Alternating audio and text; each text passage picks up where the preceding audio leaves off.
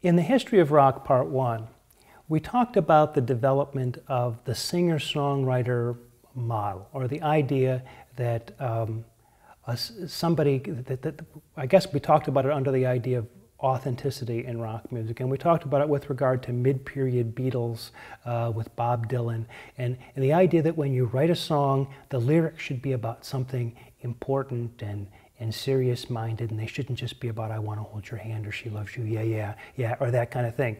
That Dylan, in many ways, kind of led the charge in that direction. He came out of the folk tradition, so the lyrics had always been important in folk tradition. Remember, one of the critiques against Dylan was that he took the "we" of folk music and turned it into the "me" of the singer-songwriter style, sort of navel-gazing, thinking about his own thoughts, as opposed to the, the kind of problems of people in society and socioeconomic and political injustices and this kind of thing.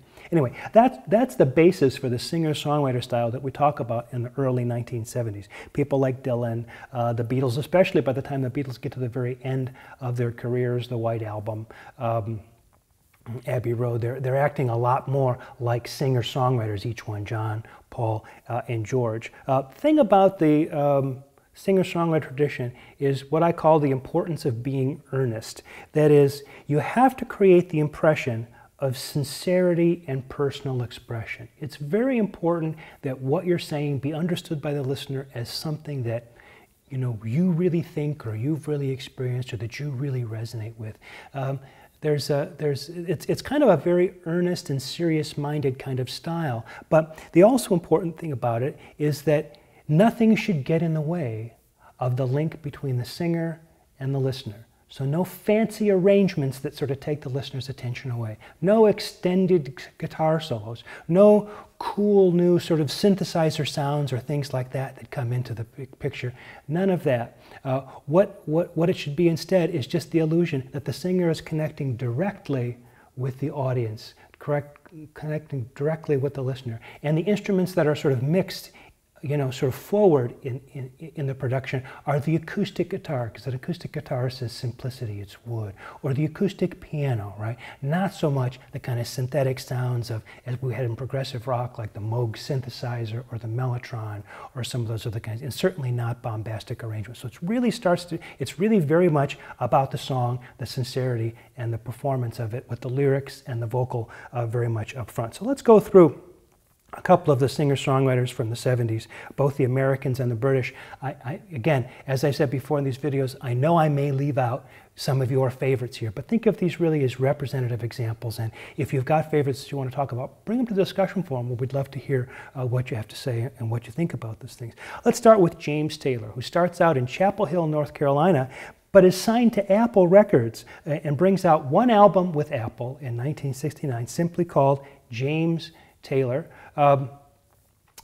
James Taylor is important because he gives us a direct connection, a new artist with a direct connection back to the late 1960s, the Beatles, Apple. As you recall from the first part of the class, things with the Beatles and Apple were kind of crazy at the end of the 60s, and they really couldn't do very much for him. But that album, that first album, James Taylor, has two tracks on it that are interesting to us. Carolina on My Mind, because that became a sort of classic track for James Taylor, and a song called Something in the Way She Moves, which George Harrison liked enough, at least liked the title enough, to use in his song from Abbey Road, Something, right? But after James Taylor left Apple, he went to Warner Brothers and had fantastic success with a #3 hit in 1970, Fire and Rain, and a #1 hit, You've Got a Friend, 1971, a song written by Carole King, and it's Carole King that we'll turn next. Carole King, as you may recall from the first History of Rock Part 1, was one of the most important songwriters in the Brill Building in the first half of the 1960s, along with her husband, Jerry Goffin.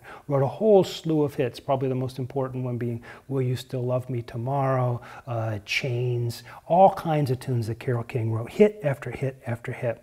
Then went through kind of a dry spell when things the focus moved from New York to LA. She wrote some songs actually for the Monkees. I think Pleasant Valley Sunday was a Goffin King tune, but then reemerges as a singer-songwriter at the end of the 60s into the 1970s, interestingly, with the encouragement of James Taylor, who's telling her, no, you can sing your own songs, because remember, she had not been a singer or a performer before.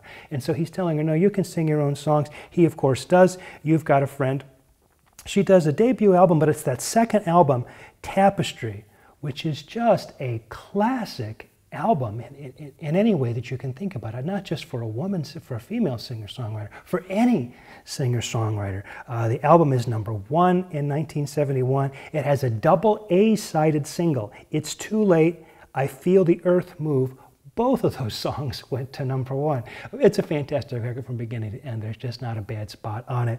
And really establishes Carole King as one of the most important singer-songwriters and a very influential figure for young female singer-songwriters who look to Carole King as somebody as a woman who really can succeed on her own terms in the music business. And so her success will have a lot of ramifications for the future of the history of rock music. Somebody whose history also goes back into the 1960s is Paul Simon, who after leaving Art Garfunkel, the breakup of Simon and Garfunkel, has his own solo career during the 1970s. Of course, Paul Simon had a tremendous amount of success in the second half of the 60s as one half of Simon and Garfunkel. So the roots in the 60s are very clear.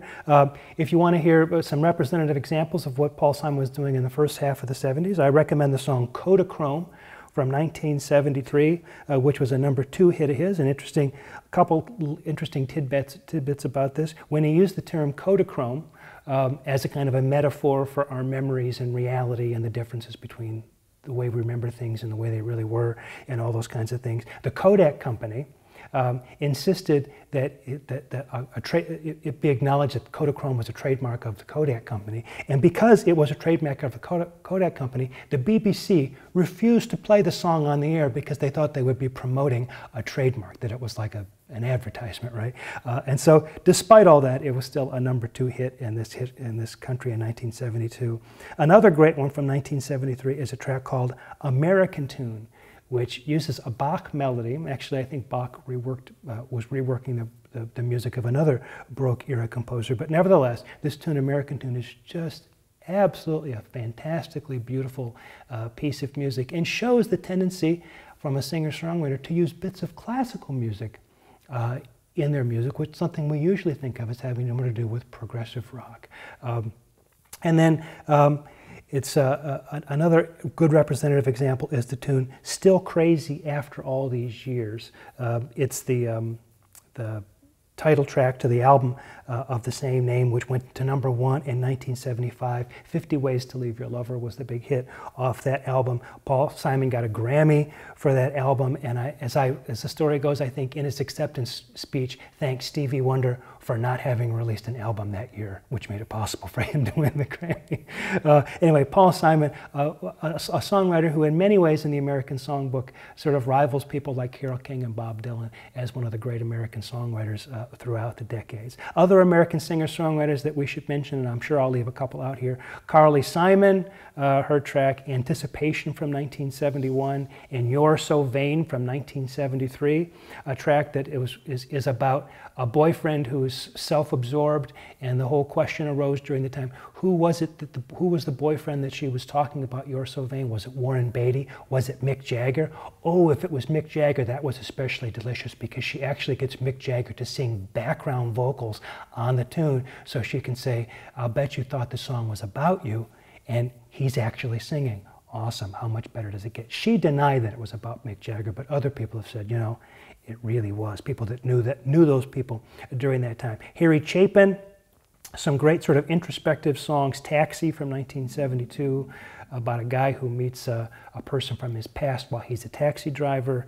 And Cats in the Cradle, a song about fatherhood and all the things the kind of bittersweet memories that go with that from 1974. Don McLean, a couple of big tracks from 1971 that he was especially acclaimed for. Vincent, a kind of a portrayal of artist Vincent van Gogh. And American Pie, which was sort of one of the most studied songs for a while there when it first came out because it has all these references to the history of rock music. So as students of the history of rock music, you ought to look up the lyrics of American Pie and see if you can find all the references to things that we talked about in History of Rock Part 1 in those lyrics. I'm sure you'll find somebody online who's giving you all the answers to that, so it shouldn't be too hard to look up. And then finally, we can say a word or two about Jim Croce. whose Bad Bad Leroy Brown and Time in a Bottle both were #1 singles in 1973, A and B side of the same record. In the next video, let's take a look at the British singer-songwriters and the Canadian singer-songwriters as well.